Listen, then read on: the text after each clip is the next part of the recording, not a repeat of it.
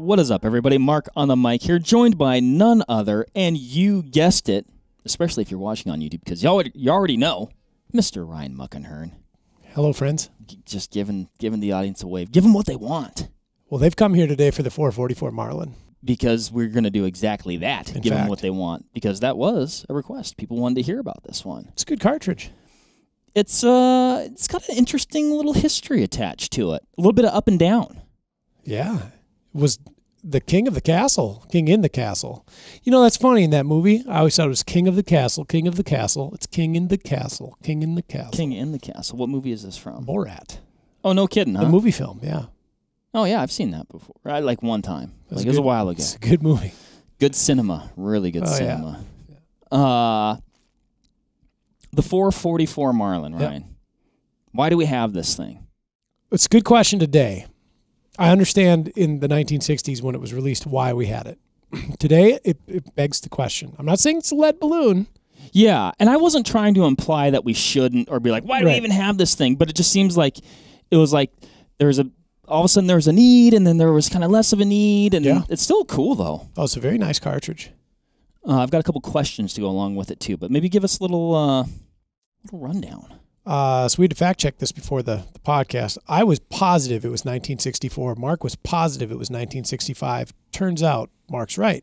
1965, the official release of the 444 Marlin cartridge. Now introduced, designed in 64, though. Yeah, I don't know why I had it in my head that it was 64, and I thought it was always interesting at that point in time, like, dirty secret, the Marlin's always been a better rifle than the Winchester. Hey-o. Winchester had gone through a change in the way that they were building their Model 94 and similar rifles in 1964. So you have what we call the pre-64 and post-64 guns. It's generally accepted that the post-64 are less desirable. Now, whether that means they're bad guns or not, it's not the case. It's not the case. They're still fine guns. Marlin kind of seized the opportunity to really start cranking out exceptional lever guns. And they had been prior to that, too. And actually, from the get-go, I mean, from the first repeater that they released, I think it was a better gun. Are we talking like marketing here? No, I'm talking about build quality, fit, finish, technology. But I mean, is that I'm asking, is that why other manufacturers were kind of like superseding? They had a better game plan going there? It's speculation. Okay. I don't know. So anyway, we can't talk about the 444 Marlin without talking about the 4570 government, which I am enamored by. It's one of my favorite cartridges to shoot, to load, to hunt with. The 4570 had a pretty tumultuous time from about 1910 on. Okay. Where it just fell out of favor because some other things had come up that were just markedly better. My first house was built in 1910. I don't know necessarily that was a catalyst behind its commercial slumber, we'll call it that, but it could be. Coincidence? I don't know. Yeah. So bottleneck rifle cartridges came out. We'd gone largely away from black powder and into smokeless powder, and that thing was a dinosaur at that point, and in a short amount of time, right? Okay. So other rounds came out that were wildly flatter shooting, lower recoil, like deadlier on game. What would be an example? Of 30-06 Springfield. Oh, okay. 300 H&H. Yeah, I mean, a lot of those, modern center fires. And then you could get them in a bolt gun that had a higher accuracy potential. Telescopic weapon sights came on scene not long after. And so it was a very different playing field. And the 4570 was like, it enjoyed I'm not going to call it a super brief stint, but like 1871 to, I'm going to throw an arbitrary date out there and say 1910. So that's not a short amount of time. We'll go 1911, we'll round up. Oh, okay. We'll give it 40 years on scene as being a spectacular cartridge. And then it just kind of faded into gentle obscurity. A resurgence in the popularity, whether it was nostalgic or just fun or in the fashion or whatever, in lever guns. And that lifestyle picked back up. I'm not going to say that Marlin exploited it, but they had come out with this spectacularly powerful lever gun round. And by that, I mean, compared to 4570 ammunition at the time, like in a completely different universe. So instead of it being a 405 grain, lead round nose projectile at an anemic, say 1,200 feet per second, this is like a 300 grain projectile at 2,000 to 2,100 feet per second. Oh, gosh. So lightning's years faster. Lightning years. Lightning years is not a thing. Light years is. In fact, it was the most powerful lever gun in the world, commercially available for a time. At the time. Yeah. Effectively emulating, if not slightly displacing, the 405 Winchester, which was chambered in the very famous 1895 from Winchester, not Marlin. Gotcha. So there's a lot of pictures and webs and lines to connect there. Numbers. Yeah. Everything's like years and things. And yeah. So the 444 Marlin comes out in 1965. We have this spectacular cartridge. Look at it like an XL version of a 44 Remington Magnum, which it kind of is and kind of isn't. Uses the same bullet. If you're watching on YouTube, we kind of have some examples here. So we have a 44 Rem Mag and a 444 Marlin. Yes. 429 diameter bullet, so there's always a mind bender. I was going to ask that. It's another classic case where, we call the 44, the 44, and this is the 444. Yeah. But everything's a 429. Yeah. What's the 411 on the 429? The 411 on the 429 is that it doesn't have the same, I guess, confidence-inspiring nature. Quick, go grab me your 42 Magnum. What? It does not roll off the tongue, no. And it doesn't sound beefy. There are rap songs that talk about the 44. And it couldn't be the 42. No. And we can't round up to the 43. There are some 43s out there, and they're anemic. So 44. No, I don't believe actually any of that's true. There was probably some reason behind the convention. Nonetheless, they used an existing bullet diameter, which I think was an intelligent maneuver, whereas Winchester's 405 was kind of its own animal. And here's another goofy thing. A 405 Winchester is a 411. Yeah, I don't know. Okay. So it was a goofy bullet diameter in the 405. Okay. The 444 had some teeth behind it from a very powerful handgun cartridge already that was making some big waves in the hunting communities, in cinema, and in the shooting communities. And boom, here we have it. This new rifle, this new cartridge, very powerful, and held that throne, that most powerful lever gun cartridge in the world, for a good long time until the modern loadings of 4570 came on scene. And they're still really, really close. In that if a shooter was on the fence between a 444 and a 4570, I'd ask the question, do you have any desire to shoot cowboy ammunition, which is typically a 405 grain lead flat nose at a pretty anemic velocity, usually between 1050 and 1200 feet per second? If no, and you don't want to shoot like the really fancy Hornady 4570 lever evolution stuff, if no, then get a 444. There's nothing wrong with it. It's a little bit lighter, a little possibly less recoil, and a damn adequate cartridge. And I've been very encouraged to see a lot of these states that are allowing straight walls, giving the 444 some clout back. So our very own Travis Jones, who's been on the podcast before, picked up a CVA Scout, little single shot break action gun in 444. My hope is that he hunts bear and deer with it. It's a delightful little rifle, and I mean, it's cute. He's got a Strike Fire 2 red dot on it. Just wonderful. And he's got it in 444. I love it. Just another classic case of, we put this podcast on the books. We're like, we should talk about the 444. And I'm like, we're going to need some ammo for this thing. And oftentimes the easiest thing to do is to go downstairs and talk to you guys. Yeah. And generally, like, this is a fairly obscure cartridge. And it's like, I think Travis has one of those. Well, obscure. Well, okay. Travis is the person that I know that has one. Correct.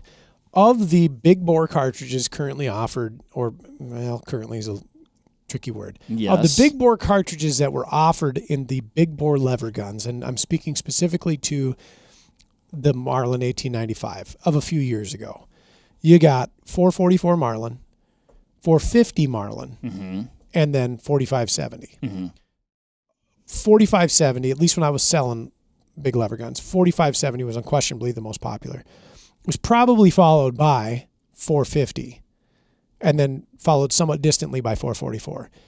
And I can't help but wonder if people would see 444 and they just thought it was going to be some big lousy slowpoke. When it's not. It's really not. You know, No. I've got, so I was looking online. I printed a couple things out here. Surprise, surprise. What's that 265 lever evolution going? That's got to be going 22-ish. Oh, let me, oh, great. Now I've got my papers mixed up here, Ryan. I believe. The muzzle velocity will be listed on this page. Muzzle velocity of 23.25. Holy smokes. Okay, now that's cooking. Yeah. High sectional density. Pretty darn decent BC for a bullet of that shape, which is going to result in flatter trajectory, hard hitting, excellent penetrative capability. A 265 grain bullet is no slouch, right? So in comparison, it's actually, in some ways, a better cartridge. Yeah.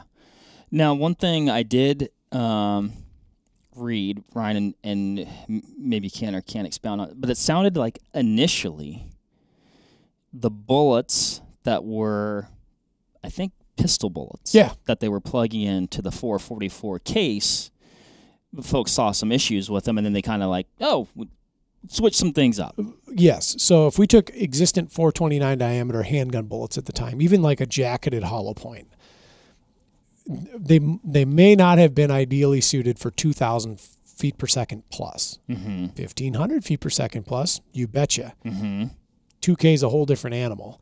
And I've heard rumors of this. I've never heard confirmed like, oh, yep, we just took our 240 grain JHP that we were loading for the standard 44 Remington Magnum and we just plugged them into the 444 Marlin. It doesn't seem like logical maneuver, especially at that point in time as like American ballisticians and wildcatting and shooting was going on. It just didn't seem like a great idea. But I've read that quite a few times. I'm gonna say it's anecdotal, maybe. Yeah. Right? But that is a consideration. Like, it is a different cartridge altogether. Yeah. It shares a projectile diameter. We should understand that if we're going to try to move a bullet that was designed for optimal function between 1,100 and 1,500 feet per second, 1,600 feet per second, it's going to do different things at 2,300 feet per second. So, yeah, when you get a 444 Marlin bullet, and there are some that blend the lines. You know, you could load into a 44 Magnum and vice versa. It's a 444 Marlin bullet. Yeah. I was looking online on the interweb, and I was trying to find a current factory offering in production in 444. Wow, rifle? Like lever gun. Ooh, yeah. I don't think so. And I even on Marlin's website, I was like, oh, well, certainly Marlin. I mean, it's the 444 Marlin. And the closest I could find, don't quote me, I want to feel like, I want to say it was like about 2011. They did kind of like a special... A revamp of the model 444. Oh, that was the model 444, not offering the cartridge. No, and it was a 444 Marlin. Oh, it was? Oh, yeah. Okay. But, yes. So... We'll talk about the model 444 for a second while we're... Well, it's an 1895, but it's a model 444, chambered in 444. More or less. Okay, I'm tracking. Yeah. It's like the model 36 versus the 336. Minor differences, same chambering. 444. Yeah. Cool. Yep. As far as ammunition options, maybe there's more. I found Hornady and Buffalo Bore. Yep. Two standby classics in the big gun world. Okay. Right.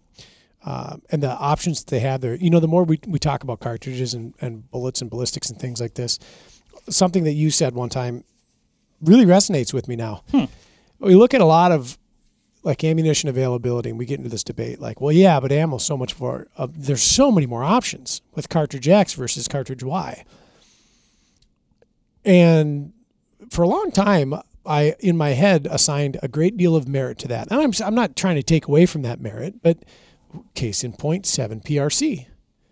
you have 4 loading options. They're all outstanding for their respective use or intended use, right?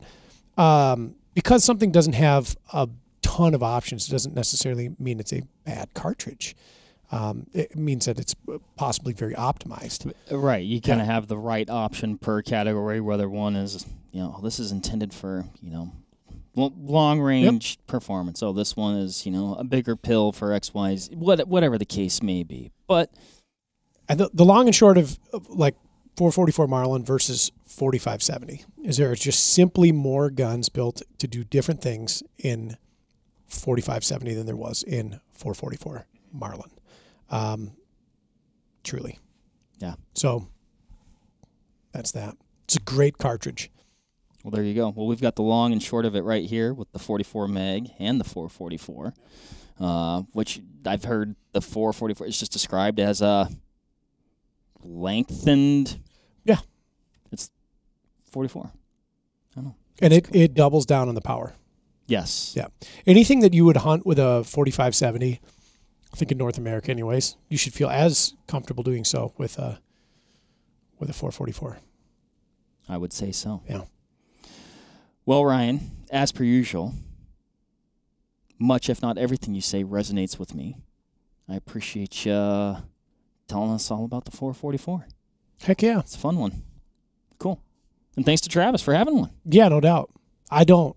No, me either. No. But you have a 4570. Got a couple. Yeah. Maybe I need a 4570. I agree. I think if you said, Mark, pick one between the two, I would get the 4570. But I also like. Well, I got to ask why. So this is a great question because this is perhaps, and I don't mean to run the clock out, but this is perhaps where the 444 met an early demise. Why 444 versus 4570? Oh, it has nothing to do with performance. The cartridge is, perfectly adequate, and I would say, interchangeable, like with the 4570, with today's 4570, right? But that's probably why I'd say, well, then I'll just go with the 4570 because there's more options, there's more rifles, there's more. It just seems more convenient. And I guess if I was going to look at it from a historic nostalgia aspect, I feel like it's weighted more to the 4570. I'll take that. That's my I think reasoning behind my off the cuff statement. I think your reasoning is probably what gave the 444 a brief stint as King of the Hill. Yeah. And then now we got the okay. Yep. Cool. Well, awesome. Well, thanks everybody for listening. Thank you again, Ryan. Hopefully you enjoyed this one. I know I did. A lever gun cartridge. Lever guns, very popular. I know I keep getting long-winded and keep this going, but people very interested in lever guns, myself included. After we've podcasted about lever guns and lever gun things, I find them much more interesting. They are interesting. I'm a lot more prone to getting one. Maybe it'll be a 4570. That's a great cartridge. But you should also have a 30-30, and you should have a pistol caliber version. So like a 44 mag. I've got some work to do. Yeah. Yep. Great. Cool. All right. Thanks again, everybody. Take care. Happy hunting and shooting. Get yourself a lever gun, too. If you don't already have one, or if you have one, get another one. We'll catch you on the next one. Bye. See ya.